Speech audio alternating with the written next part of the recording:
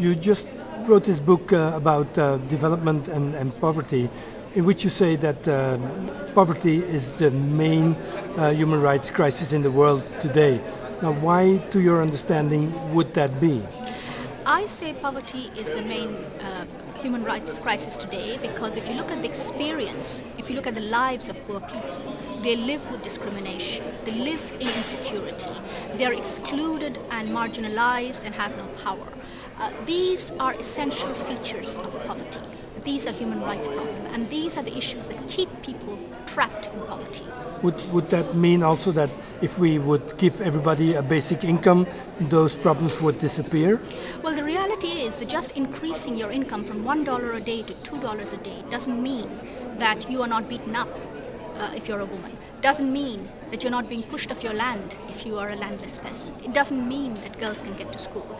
These are issues of discrimination, powerlessness, insecurity that have to be tackled, and money does not provide the solution there. And so is it then a matter of better legislation in nation states so that everybody has the right to physical and psychological integrity? I wish it were as easy as that. The reality is that you need resources, yes. Poor need assets. The reality is that the poor need empowerment, not only enrichment. I think they have to be able to take control of their lives, they have to be able to hold decision makers to account, they have to be able to participate in decisions that affect their life. Those are the things that bring about real change to people living in poverty. So human rights, in a sense, are a matter of power. Human rights are the instruments by which the powerless hold the powerful to account. And the poor should be able to demand their rights and hold the decision makers to account.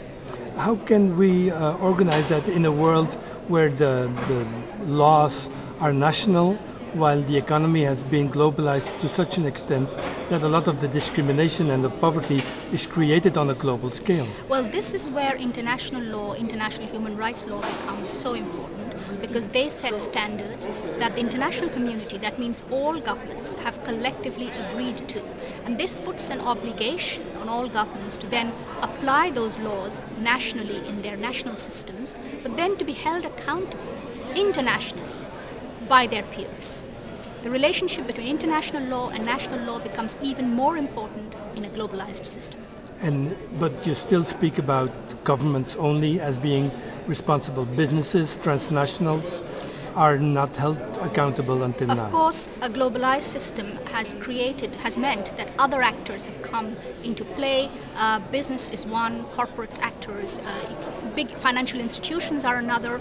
They also actually affect people's lives and have an impact on human rights.